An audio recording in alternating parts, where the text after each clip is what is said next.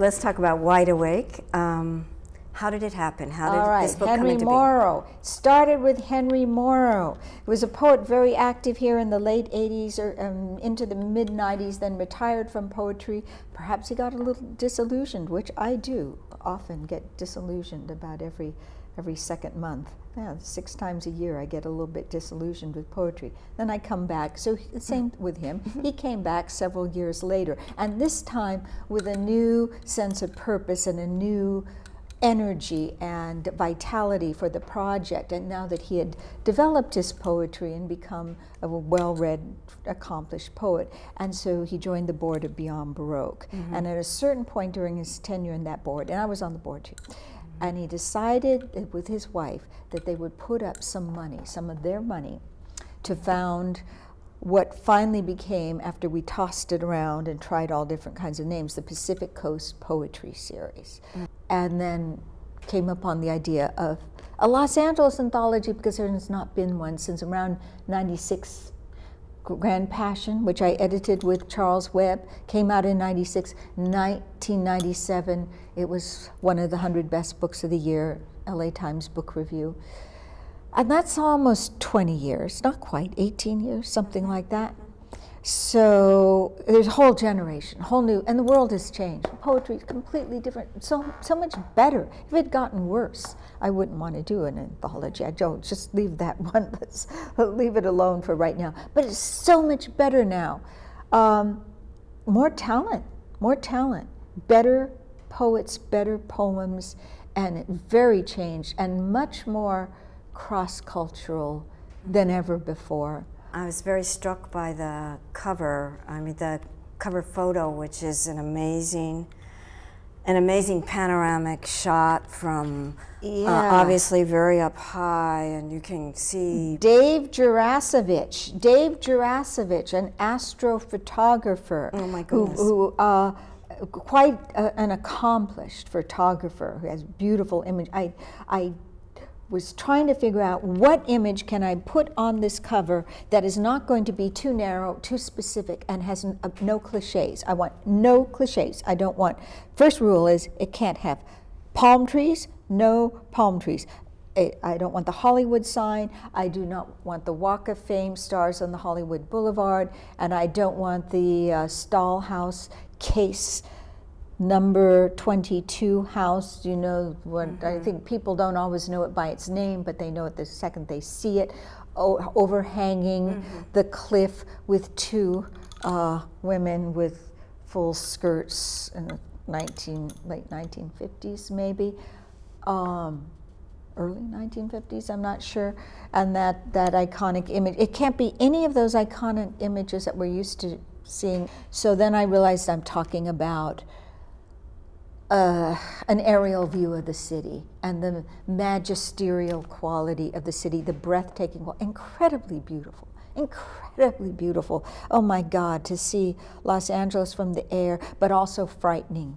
So what's the height involved in seeing Los Angeles from the air in this photo? It's a Mount Wilson observatory. That's where you're seeing it from. 7,000 feet. Yeah, so you're seeing it from Mount Wilson Observatory, and you're seeing Mars, Jupiter. It's Jupiter, Venus, and the Moon, the way they had sort of converged that day, and this new moon. And when I saw Dave, I looked at a bunch of them. I looked at lots of photographs, and I saw that one by Dave Jurasevich, and I went, oh, well, that's as beautiful as it's going to get. And I ran it past Henry, and then my assistant editor, Liz Camfield, and they went, yeah, that's frightening, alien, gorgeous, mysterious, unknowable, all that stuff. Yes, it is, and I wanted to ask about that frightening, mysterious, unknowable quality, and it's obviously nighttime, and there's sort of this nimbus of light laying over it, and the title, Wide Awake. So Wide Awake in this case means And as you know, I go into this a little bit in my intro.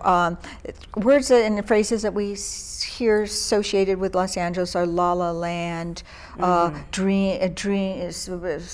Boulevard of Broken Dreams, Dreamers, Dream City, the Dream Machine, and it's Lotus all Land. Lotus Land, Lotus Land. So it's all sort of about being anesthetized, dreaming dreams that are probably not going to happen for you. There's always that feeling it's not going to happen. Foolish people go there.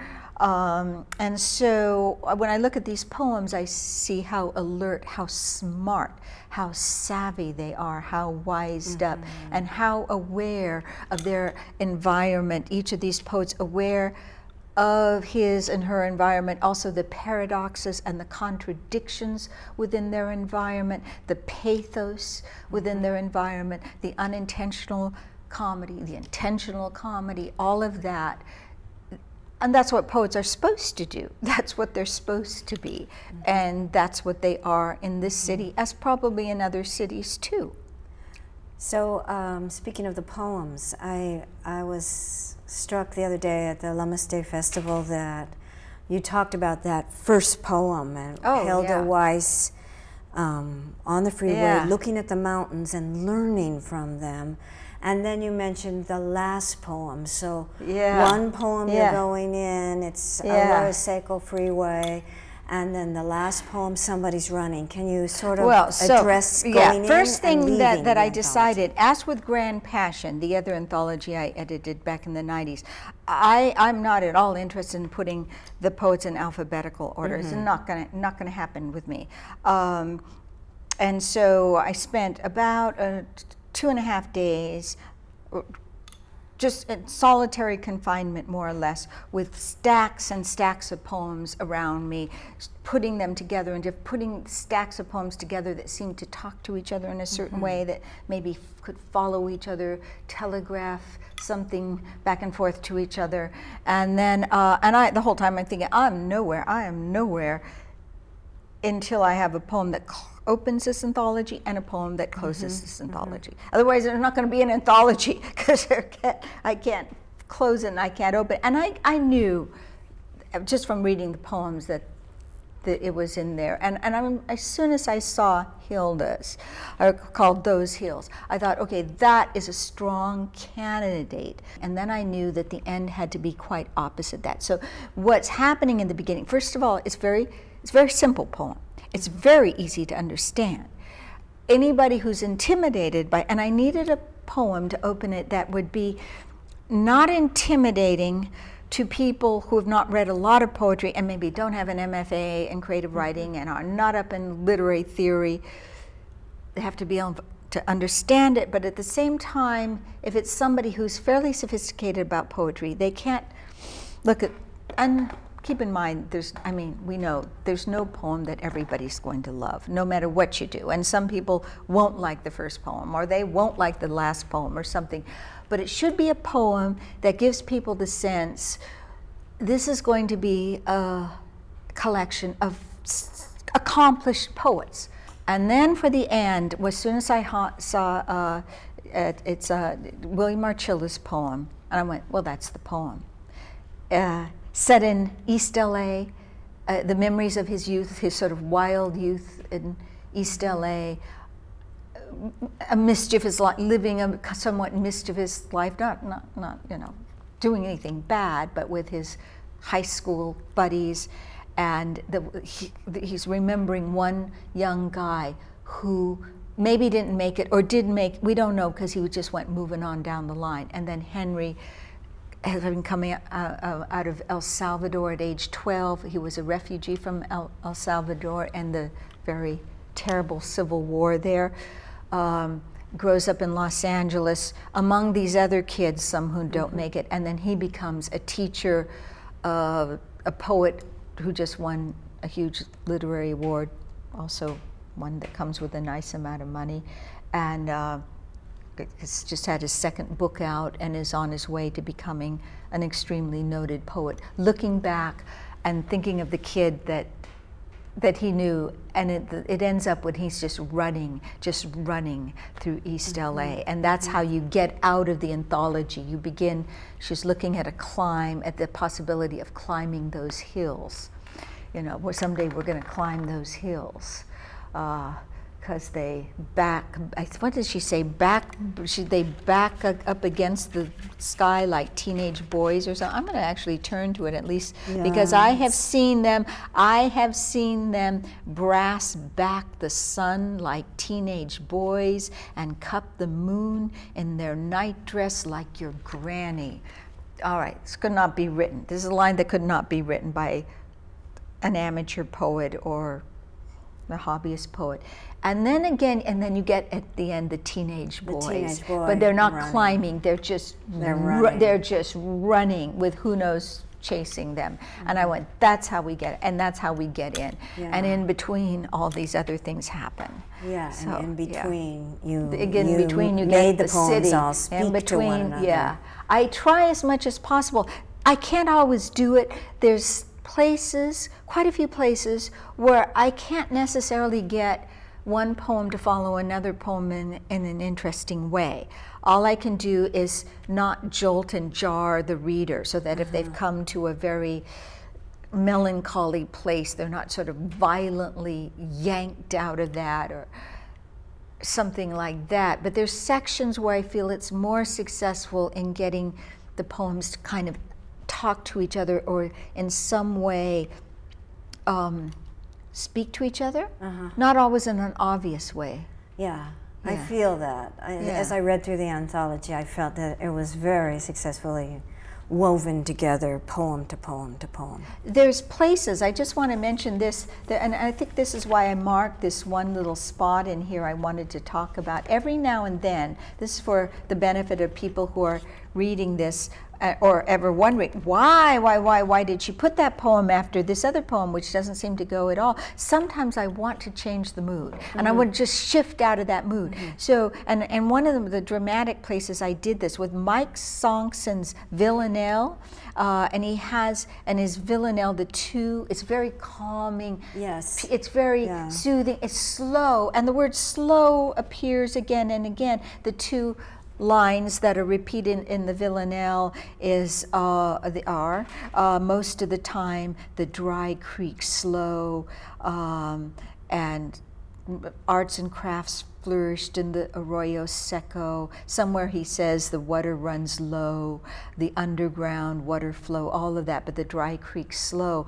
And then, so we're in LA, we're in the eastern part of LA somewhere, that's, you know, low running, not very famous river, the LA River. And then I just wanted to just leave there and go someplace, another whole part of the world, just with a completely different energy, a burst of joy, this just wild, unbridled burst of absolute joy in one of those moments that are so rare in life.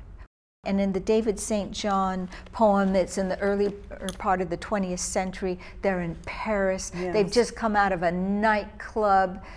And it's one of those occasions where the world is perfect. Your life is perfect and opens into endless possibilities with reward after reward, richness after richness, one sensory pleasure after another. And those moments tend not to last that long. You wake up the next morning with a hangover. It ends there. But anyway, and I just wanted that to sort of put those two sensations back to back. So that's a real shift there. So, and yours follows. Do you want to comment, Marsha, on why you think your poem, which we love, so does Eddie Muller love it. Eddie Muller loves your poem. I'm so jealous. Eddie Muller, the Prince of Noir, or was it the Tsar of Noir? That's what they call the Tsar of Noir. And he loves your poem, Janet Leigh is Afraid of Jazz. God, that's a good, damn, mother. Good poem. Jesus. And do you know why? Does it make sense to you why it comes after David Hernandez's? Is it Janet? Yes, because in David Hernandez's poem, it references one girl, 5 men. Yeah, it's also about the capability of men to do violence to women and each other too, obviously. I'm amazed at what our hands could do to a girl. Yeah. And then Janet Leigh. And then what happens to her a touch of at evil. the Tay Hotel, and not just there, but in the shower. Talk about having things done to you. So they both, in a very unexpected way, an utterly unexpected, non-polemical, non-programmatic way, talk about male violence against women. But it's not preachy. It's not. It doesn't make any expected turns, but it does illuminate us about that fact of the world. Yeah. Well, that sort of brings me to my next question, which is about the David Oling review, and that the issue of what brings me there is expected turns and unexpected turns. Mm-hmm. Because he said, well, he thought it was maybe piecing together an aesthetic of Los Angeles. And then he began to try to piece together what he meant by that, and his first comment was offhand. Beautiful. It's an offhand aesthetic. And then he went on a little and he said, well, maybe by that I mean self-aware. And so I wanted to come back to that juxtaposition of offhand, self-aware, piecing things together, looking beneath surfaces, and see what you thought. Do you feel like there is an aesthetic? Does offhand or self-aware, any of those words describe it? And how do you feel? David Ulin, literary editor of the LA Times, wrote it was a beautiful piece, very warm, very generous piece, favorable throughout, and it was a very nice surprise because it's danged hard. In fact, it's worse than danged hard. It's damned hard to get attention for any publication that contains poetry, especially Los Angeles poetry. And so he said, he said offhand, and he was doing a hard thing, which is trying to find some one thing that ties all these poems together. And of course there are so many different little factions, coteries, schools, sensibilities within this this city that goes on, second biggest city in the country and one of the biggest cities in the world. So naturally there's people who draw from very different influences, and people who have different kinds of training, or offhand, some of them are, I think he meant there's a naturalness about them. They don't seem, hardly any of them seem labored or overworked, although a lot of them are deceptively simple. They might look deceptively simple to write, but they aren't. And I think probably in general, and then you have to try to separate out what's going on in Los Angeles that is different or the same as what's going on in poetry, contemporary poetry across the country. And certainly there are a lot of poets who are somewhat interested in capturing the quality of improvisational or in-the-moment conversation, and in-the-moment naturalness. And then the degree to which the language is really compacted varies from poet to poet. I think that it's going to be a struggle to find something that ties all the poems together. I think the best anybody can do is notice that certain elements might recur, where you see something and then several pages later, several poems down the line, you go, oh, there's that again, that thing. And it can either be stylistic or it can pertain to subject matter, or it could pertain to imagery. I mean, certainly the freeways and what the poets do with the freeways. I mean, it's fabulous. It's fabulous what they do, and never the same thing twice. I mean, it would be dull if every poem was, or even more than 2 poems were saying, oh, here I am, stuck on the freeway again, rush hour. Why did I take the 101 between 4 and practically any time? I mean, you know, if we got that, that would just be so boring. But they're damn good poets. They're doing all kinds of things with the freeways. You know, it just becomes something that traces through these poems, constantly changing. And I like that. I mentioned that, I think, in the introduction, that yes, there are certain things that you see. Palm trees, you're going to see them and see them and see them, and you will never, not one time, in this anthology, are you going to see the palm tree in the same way twice. Sometimes they're grotesque. Sometimes they're otherworldly. Sometimes they're just these sort of domesticated little plants that are part of our environment. Sometimes they are ominous. I mean, and in every case, the poet really successfully makes their case for seeing the palm tree in that way, or other trees. And that's not the only tree. We also forget there's a whole bunch of other trees in here, and they're doing other things. So you're making the case for an aesthetic that is multifarious and various and polyglot. I do mention that in my intro also, that something that came up an unusual number of times is religion and spirituality and gods and goddesses, not just a god, but also gods, and this awareness of the mix of religions seems to have surfaced since I did Grand Passion. And I didn't see that to the same degree in Grand Passion. Yeah. So there in my introduction, what I'm trying to do the best in my ability is make a case for there's a way that the poets of Los Angeles are in conversation with the other poets across the country about what can poetry do, what does it mean in the world that we're living in now, what are its capabilities, but also there may be some things shaping up here because of the nature of the history, because of the very specific nature of this landscape, that are also distinctive, that you will find more of this particular element here than somewhere else. Okay. And then my choices too, because somebody else could do it. Somebody else had edited this. It'd be all different poems. It would just be, it'd be totally different. So it's all through the lens of your mind. My ideas about things are also expressed in this.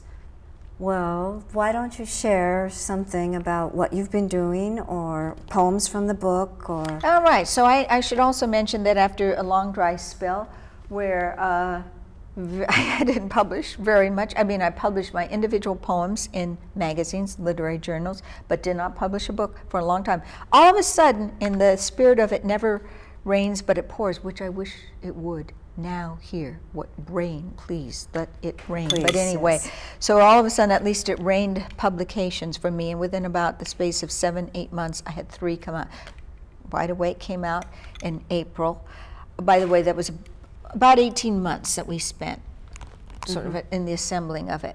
And again, thanks to my Liz Camfield, my brilliant and valuable, isn't it interesting that valuable and invaluable mean the same thing? Yes. My valuable, the assistant editor, and Henry Morrow, the funder, came out in April. This also came out in April. The Poetry Mystique Master Class Inside the Contemporary Poetry Workshop is a very unusual book that I wrote with my students, of tracing the evolution of individual poems from the earliest to the latest, with my notes and my input, and how the ways that I was involved in shaping the poems. These are very advanced students who are publishing their poems. They're not just students, they're professional poets publishing all over. Larry Kolker is in there, Kathy Sandstrom, so many, a bunch of people, Mary Fitzpatrick's in here. And then my book, which won a thing called the Blue Lynx Poetry Prize, came out in the fall, open 24 hours. And so you can just buy all of them and read them together and kind of, that would be nice. What a good idea. I'm in favor of that idea. Buy all 3. Or you could get them from the library too. Good to support your local library. Would you like to share anything from any of these books?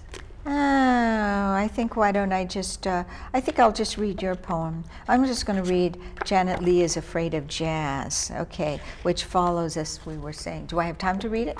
It goes fast anyway. All right, so some of us know Janet Leigh was in 2 great movies. She was in a lot of great movies, but her 2 noir movies were Psycho, where she was killed in the shower after absconding with some money. And then the next is she was, I'm afraid, horribly violated in a hotel in Tijuana, right? Was it Tijuana? Border town, right? And there's jazz in the background in the Touch of Evil, right? Jazz playing, that's right. That was one of the problems. They wouldn't turn down the jazz. It got louder and louder and louder in the room next door where she's been left alone. Janet Leigh is afraid of jazz for Eddie Muller. The voices that swim through the music, offering something forbidden, close up, the dark arms of the horn player, his skin fitting him sleek as a shark suit, clasping the sax, lifting as its sound descends in long, sizzling lines like wires arcing out, empty eyes sliding up and back to the halo of the spot, motes drifting. It makes her want to run. Like it could tear her apart, a man at each limb lifting her off the bed at the Otay Mesa Motel, all of them dressed in black, and the music never letting up its dazzling spun out phrases. If she could run, she would, under the shadowy arcade as the camera pans wide, but she's hobbled by her tight skirt, the staccato of high heels tapping the rhythm on the uneven street, her breasts heaving under cashmere, dog collar of pearls around her perfect neck while the sea crashes in the near distance. We know she's doomed by music. Cloudburst of percussion on the windshield, then silence, the cameras wheeling around, and Bates' Motel appears, lit up on the sign. It's the way every aperture turns into another eye, and the shower won't stop running until long after she's died. We know she's doomed, chords shifting darkly, but she persists, carrying on with her share of sorrow, changing into black lingerie and skipping town if she has to, ending finally there, wherever the heart of trouble happens to be. Okay. No, beautifully read. Okay, that's, what a good poem that is. Well, Dang. thank you. Would you like to read one from?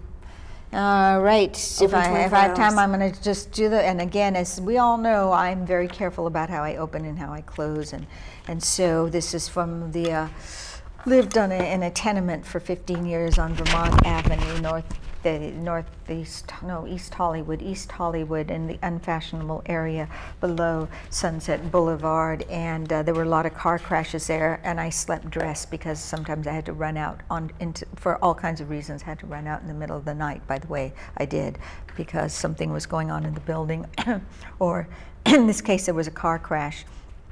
Hot pursuit. It wasn't just the grind of brakes, cry of metals unforgiving each other. No, it was that delirious and slow plowing headlong into and past traffic like street lamp, then the disruption of parked truck that got me out of bed and down 4 flights of stairs onto the street. The rubble of smashed glass makes the sidewalk shine. The traffic lights lying knocked flat. One cop car stopped behind the spot, the others in pursuit. The kid hit the ground and took off by foot. Everyone's drained out of the donut shop, the Armenian dance hall, owl drugs, homeboys in t-shirts with blue tattoos. In LA, it gets like this at night. Hot. We stare at the parked truck that got punched from the back, then at the criminal car. Under the flung hood, the motor stamps and steams. Look at that bumper. We got that twisted wheel. And the glove compartment sprung. So the deeds of legal ownership drift out the driver's side. The driver's doors sprung wide. It's like so ajar. It's like Chamberlain's sculptures from crushed cars. Here is the art of disaster, the art of the split-second fatal bad choice. I know how our mistakes change the shape of things, but to look at the twists and turns the kid put in that Ford coupe, you'd think what he wanted really was to make a crazy staircase and climb up. This guy, Lee Rossi, the poet Lee Rossi in Northern California, just wrote a beautiful review of this. Beautiful Wonderful. Review for the Los Angeles Review. It's online. Gosh, it's a nice review. No bad things in it. That's just great. good things. All right, Marsha. Well, thank you so much. Did we say all the important things? things? I think the camera. I think you should stand on your head so the camera can see I would your prefer red not shoes. to. She has everybody. She has these amazing, just these cherry red shoes from Paris. And I'm not standing on my head. But they are amazing. And someday, if you go to enough of her, she will wear them, and you will see them. All right. All right. Thank you. All right. Okay, Phil, we're done. Did we get it in there? I don't know.